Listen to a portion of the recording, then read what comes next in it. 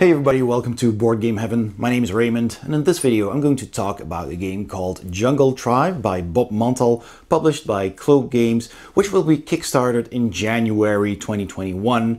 And this is a game of hand management. It's a card game. It has some dice rolling, and in it everybody is a member of a tribe whose eldest has recently passed away, and they're looking for a new tribe leader. And in order to do that, the tribe members have to complete 3 quests, and the person to do that with the most points at the end of the game wins the game and becomes the new tribe leader. So let's quickly open up the box. I'll show you the components you get. This is still a prototype, but you'll get an idea of what you get in the box. I'll set up the game and teach you the rules, and then I'll give you my final thoughts. Okay, so Jungle Tribe by Bob Montal, published by Cloak games.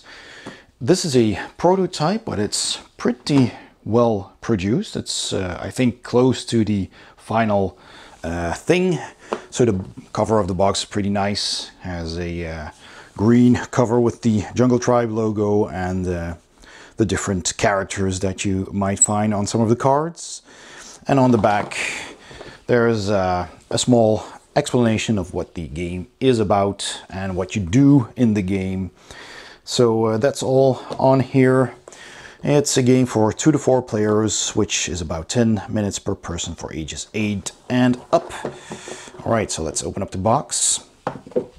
So inside the box you will get a rule book, the rules of play, which is just a small rule book. It's not a very difficult game, with the objective, the contents, how to set up the game.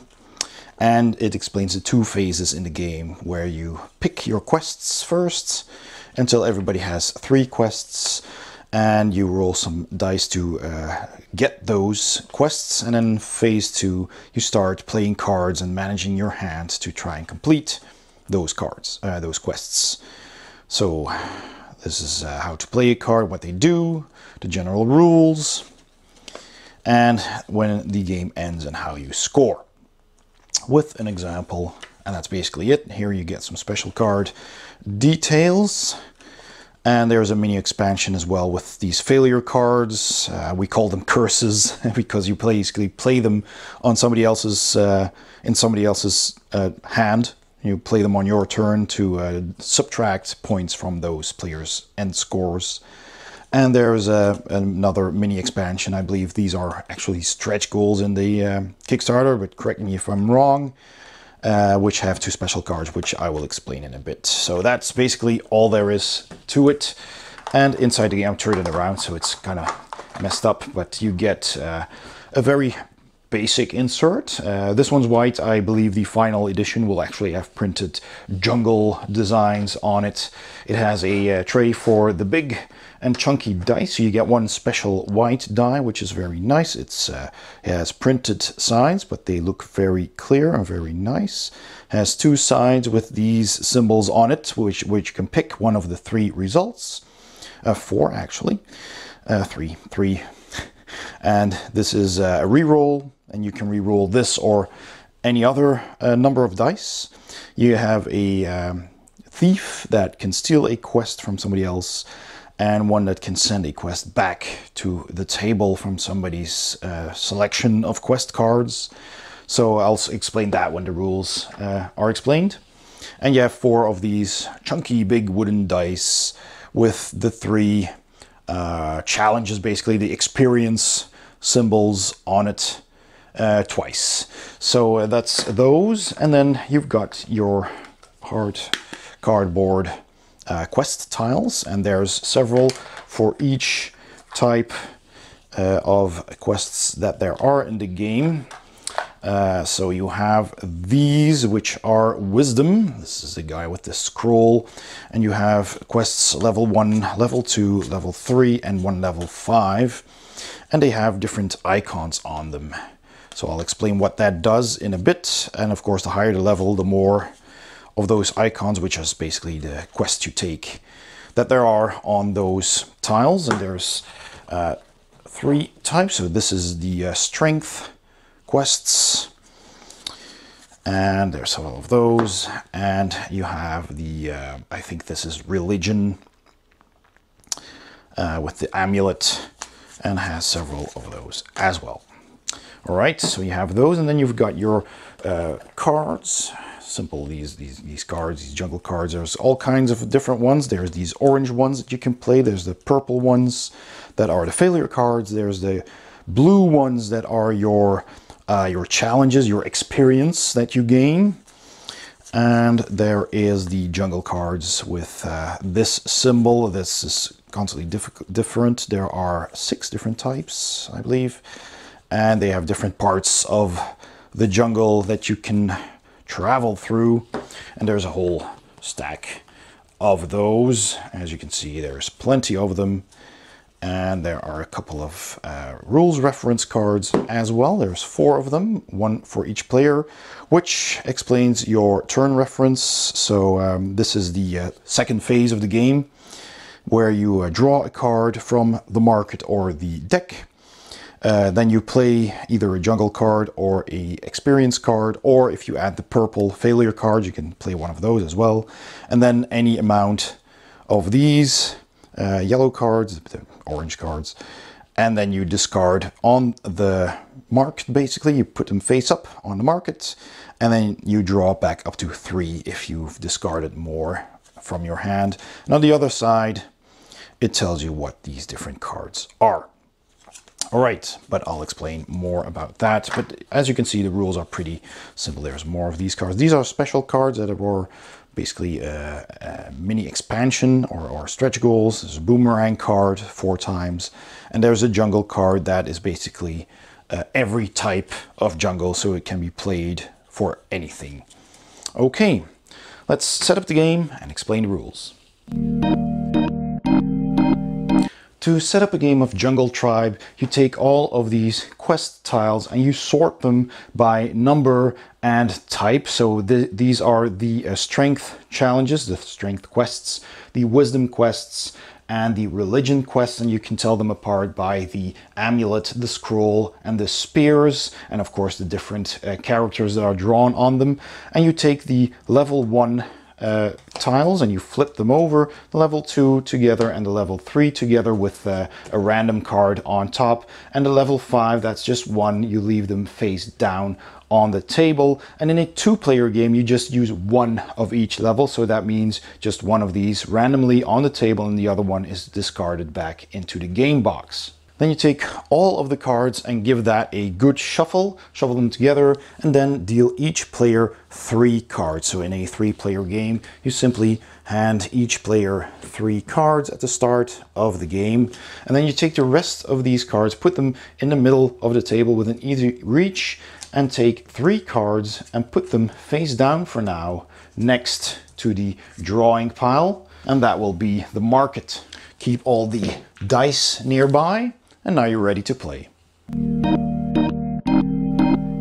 The goal of the game is to try and complete 3 quests and of course get as many victory points as you can while doing so, because the player with the most victory points at the end of the game wins the game and becomes the new leader of this jungle tribe.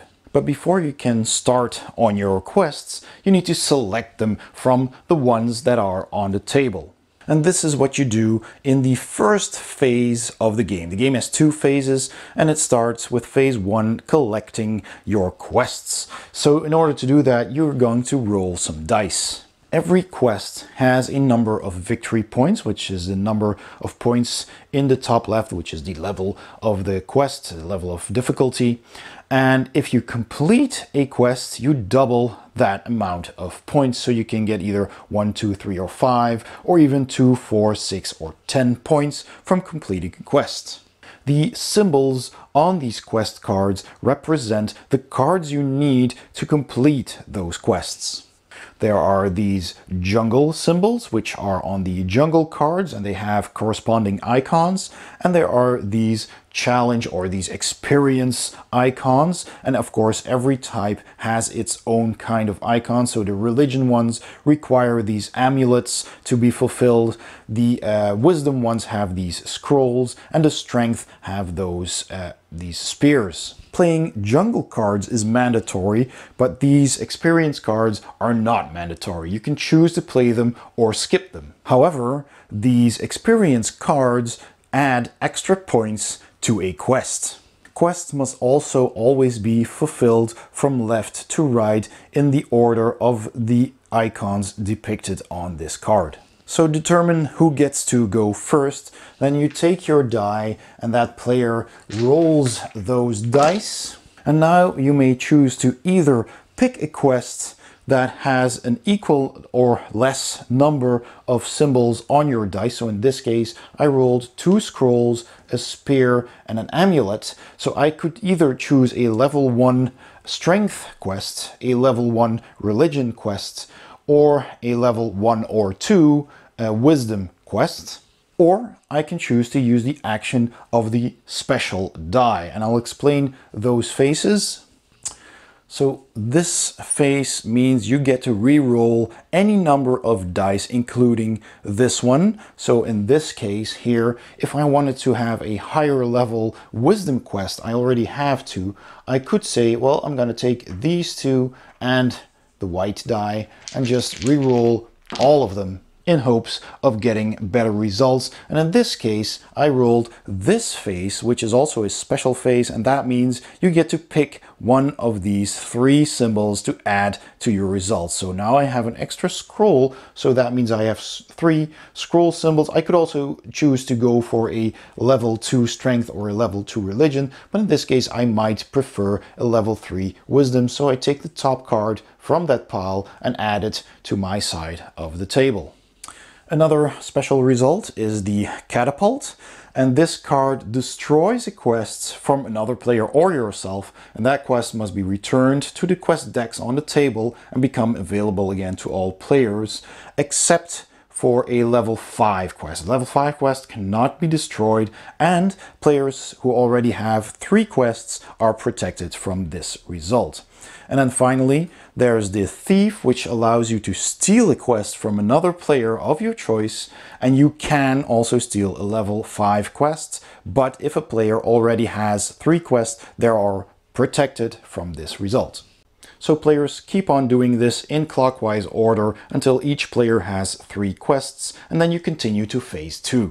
Every player must always perform these actions, so roll the dice and then either pick a quest or perform a special action. And if you cannot do either of those actions, then you don't do anything and your turn ends, but you will get a next turn when it's your turn again. And if one of the players already has 3 quests, they are simply skipped until everyone does have 3 quests. Now, picking your quest is pretty important, and you want to try to avoid picking quests that have duplicate symbols, because if you have 3 quests that all have, for example, the palm tree or the bridge, then you're gonna need that card for all of your quests. So a variation is important here. So once all the players have their 3 tiles, so let's say I've got one of these, I've got one of these, and maybe I have this one as well for this player. I'll put them here, for example. And this player has that one. Maybe they have managed to get a level 5, and the other player has this one, and this one.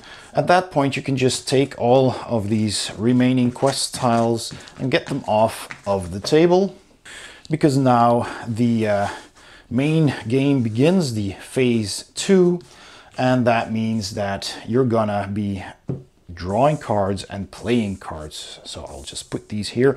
Then you can flip over these 3 cards, and the first thing you're going to do is draw a card. So you've got your 3 cards on your hand, and then what you do is you either draw 1 card from these stacks, or you take the top card from the draw pile. So I'll check my cards here, my quests, and see which cards I need. These cards both need a bridge to start with, and this card also has a bridge, so this wasn't chosen too carefully. I've got 2 of these and 2 of these, so I might have better swapped something around. But anyway, I can also use a waterfall. And next, I've got some challenges to do. Now, I've got a challenge card here, or an experience card. I've got 2 jungle cards, and one of them is a bridge, which I can use. And if I played here, then the next turn I could try and get that card onto that spot. And that's already 2 of the cards in this quest. But I need to roll dice for this. I'll explain that in a bit. So I check my hand and see what I can do. And if I can use any of these cards, I could pick that. Now, this is a very handy card to have because this card subtracts 1 symbol from the 3 I need here. Again, I'll explain that in a bit. So I might choose to take this, but if none of these are helpful to me, I can also draw the top card from here. So now I have 4 cards, and I'm going to see what I can do. So now I can try to fulfill one of my quests, or at least part of it. Empty spots get replaced at the start of the game only. Once there are multiple cards on this, a stack won't be empty that fast anymore. But if a stack is completely empty, you simply put 1 card down. So now I can play either a jungle card, an experience card, or if I'm playing with the mini expansion with these failure cards, if I had one of those in my hand, I could also choose to play a failure card, and I'll explain those in a bit as well. So what you do is then you take one of your cards and you slide them under your quest card. So for example, if I want to start my quest here, then I've got the first symbol already played here. Then I can play as many of these special cards, these orange cards, as I want to. Now, in this case, I can't play it, but you could play any number of those cards. And then at the end of my turn, I can discard cards that I don't need right away. Now, I don't need a palm tree at all. And I'm going to hold on to this one and this one because I'm going to try and play these on my next turn. So I'm going to discard this. Now, you can never discard the exact same card on top of another. That's not an issue here. But if I, for example, had this card in my hand, I could not place it here. I'd have to place it on one of the other stacks. But in this case, I can just place it anywhere. Now, I can see that this player is going to need one of these. But there's 2, so I can only block 1 if I discard 1 card. If I discarded more, that could help as well. But these are pretty helpful cards. And the other player also has a totem. But this is also a very handy card because that is a optional card that can get you more points, and this player has one, that player has one. So I'm going to play this on top of that to prevent them from taking that, because like I said, you can take a card either from one of these 3 piles or here.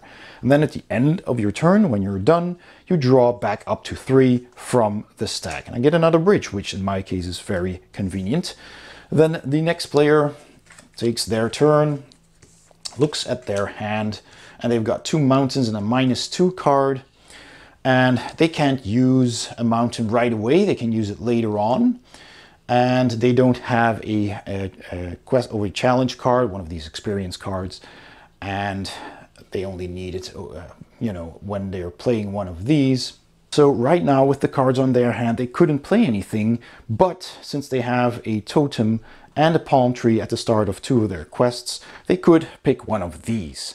So they're probably gonna go ahead and take that one because there's only one of those, although that would free up this card for the next player. So maybe they won't do, but they can also play one of their unwanted cards on top of that. There's 2 totems, so if that player takes a totem, this player doesn't need a totem, they could try and get the 3rd one or the 2nd one on their next turn. So that might be their best option. They're taking the palm tree. Then they're going to play their cards. This one's going to play a palm tree underneath this quest here. And then there's nothing else to play, and they're going to discard this and this card, which might not be very helpful to them. No, actually, I'm going to hold on to that one because of that one over there. Yeah. And if the other player takes the first totem, then I can hopefully take the second one. So that's what they're going to do, and they're going to draw back up to 3, and they get another special card. Then it's the third player's turn. They look at their hand. They've got a totem, a palm tree, and a -1 card. They're going to draw a card. So do I want to draw one of these? Let's see, we've got a totem. We've got a palm tree, which only is in a later turn, so might not be that useful right now. Can I use a mountain? Nope, not right away. And a totem I don't need because I have one. So I'm going to draw a card from the stack, which is also a mountain. But yeah, unfortunately I can't use it, but I do have this totem card, which that player can play underneath this quest. So let's see, are they going to discard something? Yes, they are going to discard these 2 cards. They are not helpful right away. I cannot play this on top of that, so I'll play this one here. And since I spotted that they need that card, I'm going to play this one on top of that. So that's basically, in short, a round. So let's explain all the different cards. I'll just put these to the side. So there are the basic jungle cards. There's the bridge, the waterfall, the river, the mountain, the totem, and the palm tree, the banana jungle. And those are the 6 different types of jungle that correspond with the icons on your quest. And you basically just pick one of those and put them underneath the quest card in the right order, and you can only play 1 per turn.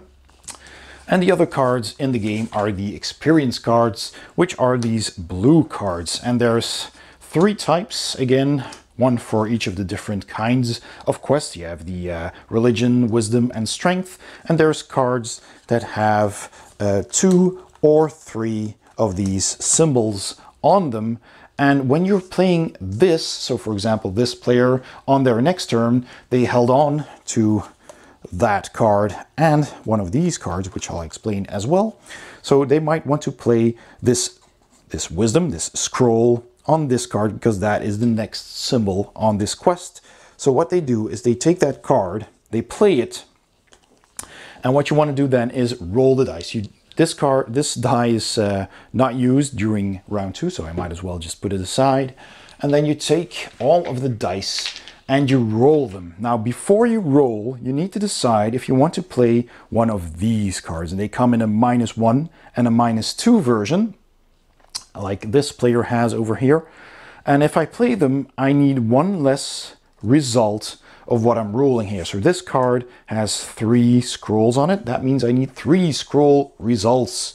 But I'm going to play this one as well, and that means -1. So I take my dice, I roll them, and unfortunately I only get 1 scroll, and I still needed 2. So that means this quest fails, and I have to discard it back onto one of these stacks. So I might want to put it over there.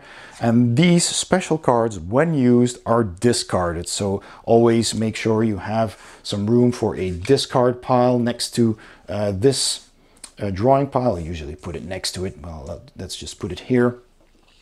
And those stay there and are not reshuffled until the entire drawing deck is empty. When this is empty, you take all of the cards except the top ones. You leave the top 3 cards on the table. You take all the rest underneath, and you take all the discarded cards. You shuffle those back together to form a new drawing pile. So if I had this card instead when playing this, and then I only needed 1 success, 1 of those results, and then I could have placed that card underneath and then moved on. Now these are optional, these are not mandatory, so I could choose on my next turn to simply play the mountain, complete this quest, and then this 1 point would be doubled, and I'd have 2 points for completing that quest. So at the end of their turn, that player draws back up to 3, and that explains these experience cards. There are optional failure cards as well in the game, which I suggest you just use in a regular game. They are a bit of a take that mechanism as well, and you play them instead of a jungle card or an experience card, and they basically subtract 1 point from an opponent's victory point. So what you do, for example, if I want to play this card, then I can choose one of the other players to play that card on, and they simply get that card.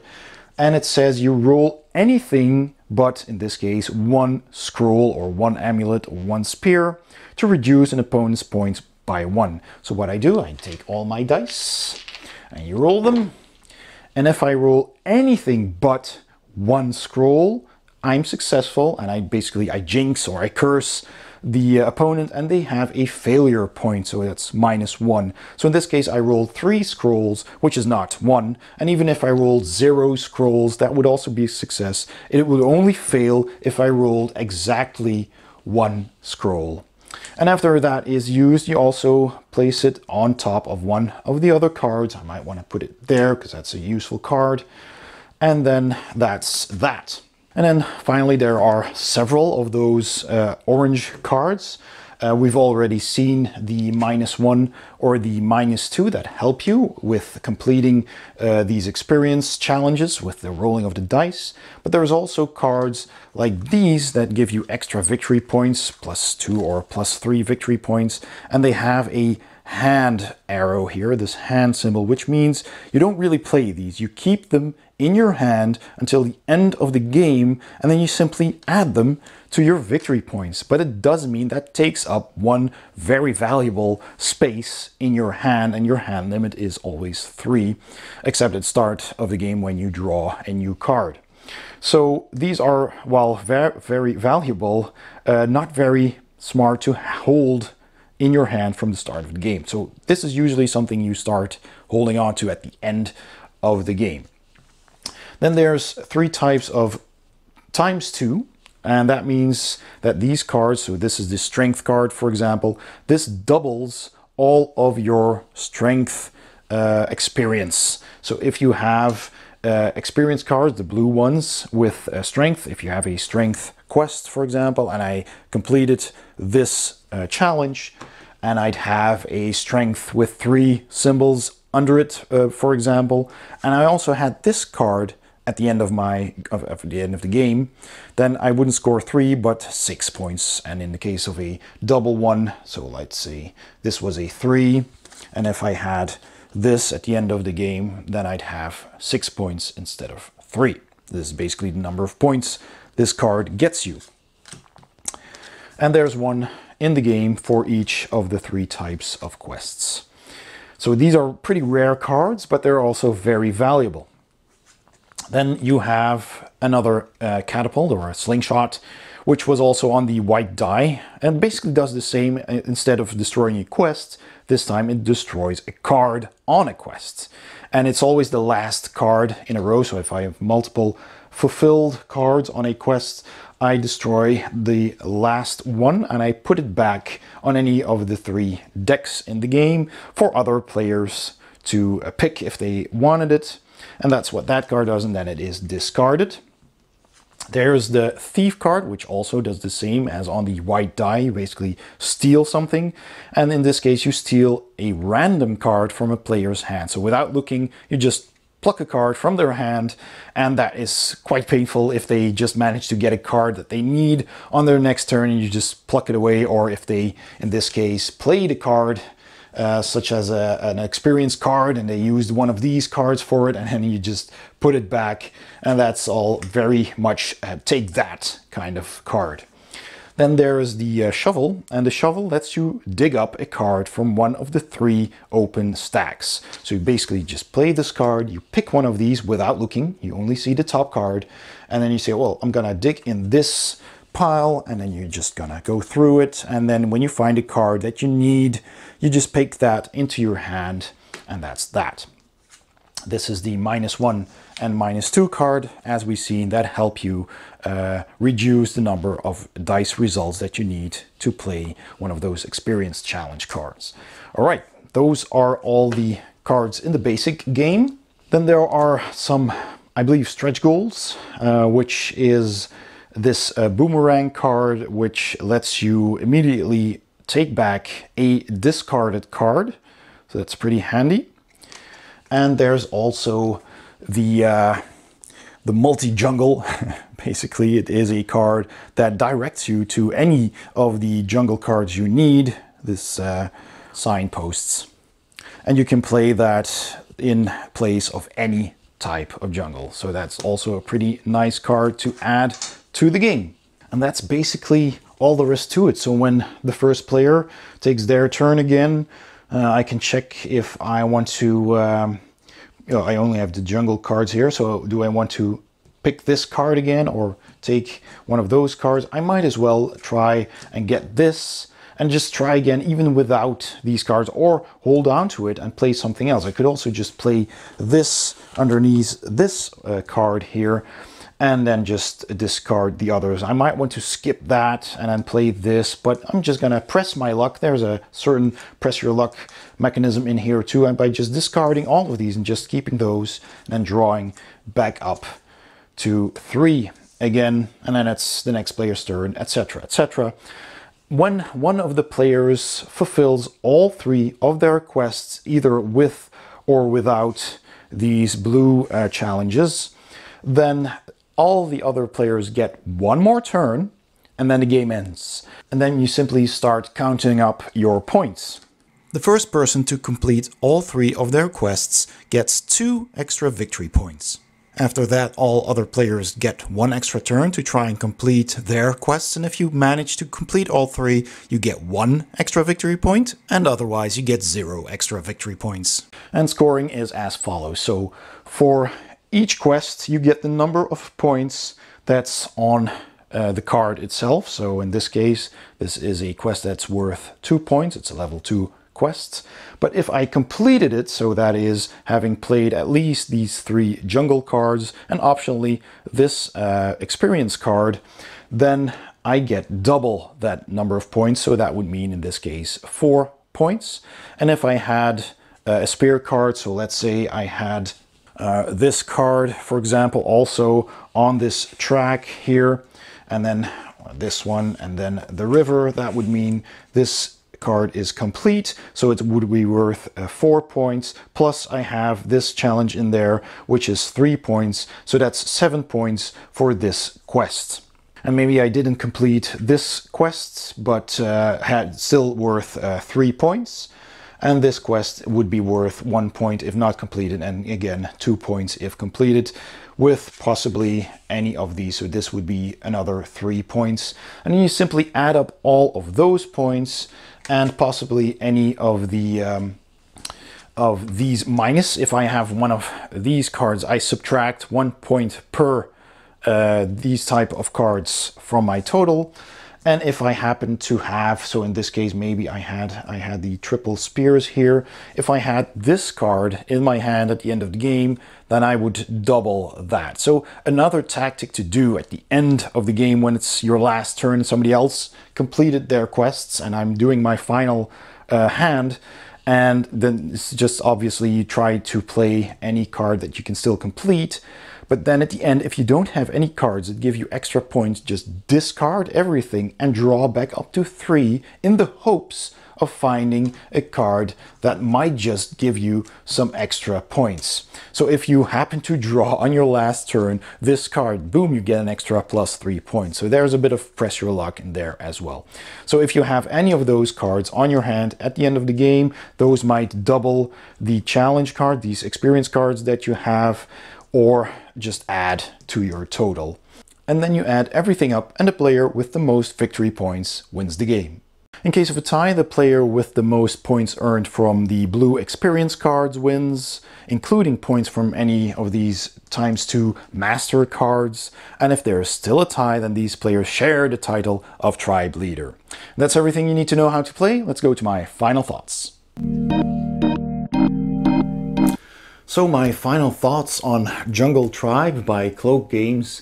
Well, let's start with the presentation of the game. The components are of a good quality, and again, this is just a prototype, but the cards are already of a nice thickness, and they have good printed art on them, very colorful, so that is all very clear. The quest tiles are of a thick cardboard and very sturdy indeed, so that is also very good, and they are easy to read with the icons on them, with the points that they get you at the end of the game as well. So that is all very well done and very clear. There's plenty of cards in the game. I love these chunky big wooden dice and the one plastic die that is the white one with the printed sides on it, and this one with the heat transferred icons on them as well. Nice and big, nice and chunky, so that's great.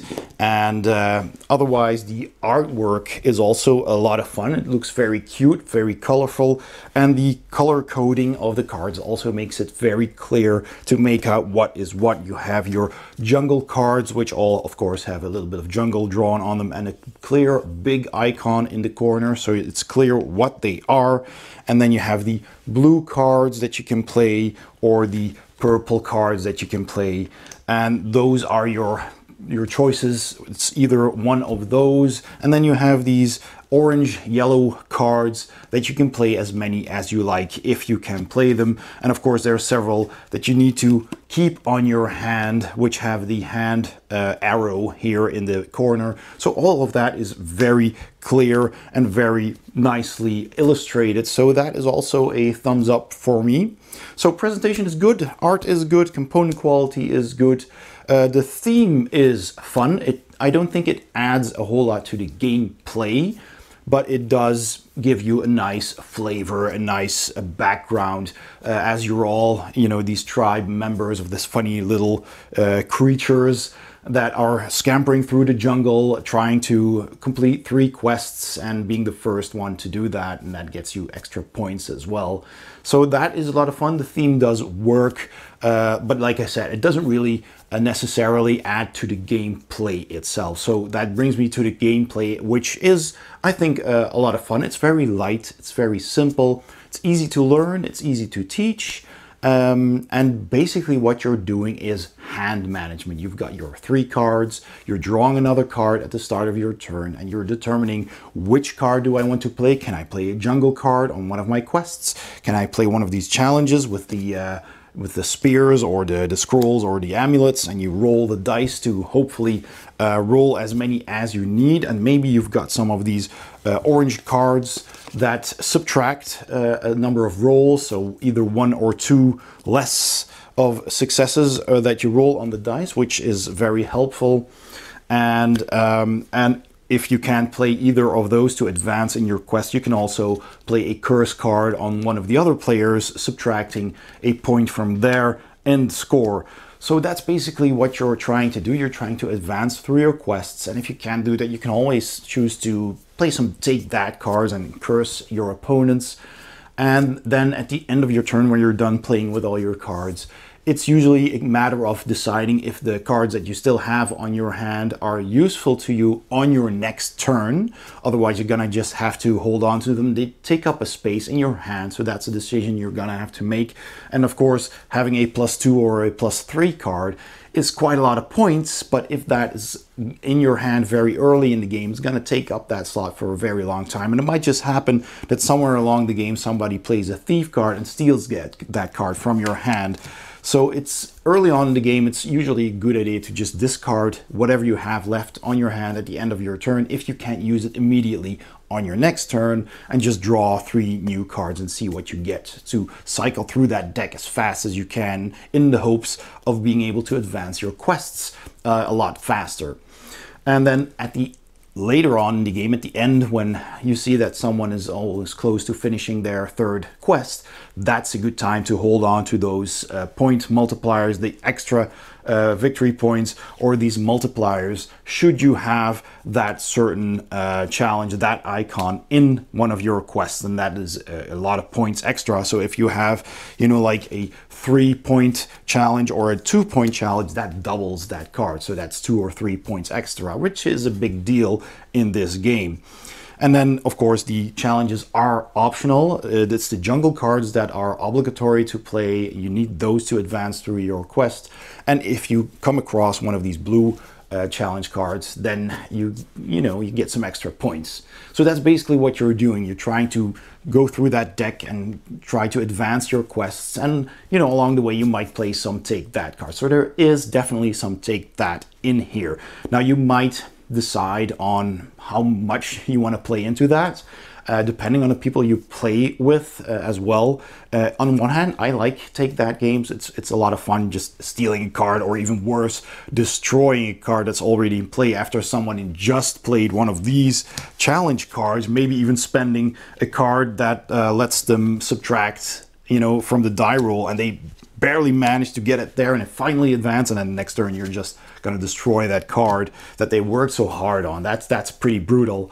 But, you know, that is also part of the fun. But some people might not like that aspect of the game. They might not enjoy to take that aspect that much. But I did. And, of course, when you have a curse card, usually what you do is, first of all, you try to focus on advancing your quest. So you're going to either play a jungle card or one of these blue challenge cards.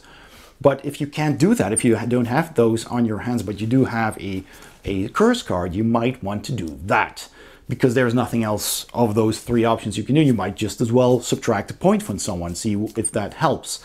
On the other hand, if your hand is not helpful to you, but might be helpful to somebody else, you don't want to discard those cards in order for them to just pick them up again and use them. So you might not choose to play that curse card and just discard your good hand that just isn't useful to you and put that curse card on top, so they can't reach those cards, unless of course they have the shovel and can dig through that deck. But that will cost them a card, a very useful card. So there's plenty of choices to make, but most of the time the choices are pretty obvious. This is definitely not a brain burner. It is a lighter filler game, but it was very enjoyable.